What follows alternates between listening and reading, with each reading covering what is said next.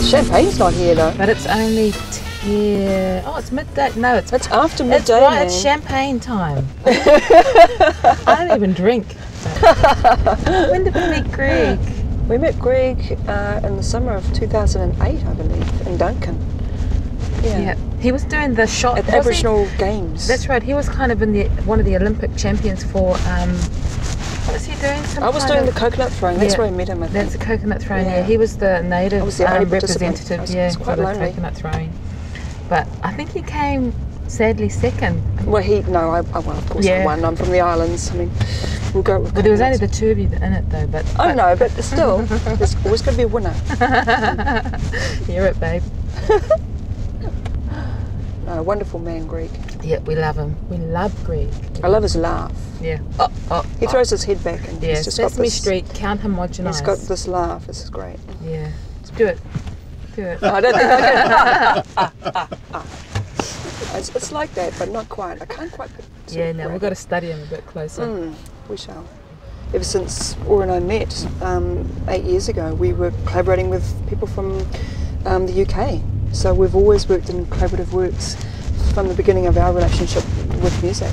So it's just a ongoing process for us to collaborate with other Indigenous people and travel around, which is, I'd really like to get into more of it, and I'd love to go up north and check out the areas around Nunavut and Yukon and have a look at that sort of process.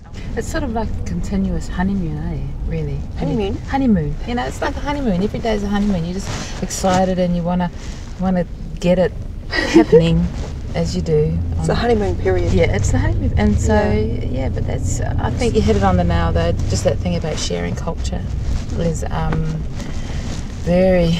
It's where it's at. Fusion is where it's at in the world. Trying to find a place that's common, that is celebratory, that is respectful, and that shows a bit of everyone. That you're creating space. You're not trying to fill the space up, and you're not trying to, just take over somebody else's place in the world. But you're trying to share what you have, and then somehow in that you come together. So that's really cool. There's lots more happening. I'm just noticing that there's a lot more collaboration work happening. That's getting a lot of press and stuff like that. Yeah. I'd love to do more work here. Yeah. More collaborative work here. And our work too, has always been based on collaboration. I mean, you collaborate if you work with more than one person, that's a collaboration. I mean, even with yourself, like you can have all these split personalities, still be collaborating, right? So, but you got to get it right, and you got to find the place and the space in yourself to welcome people in.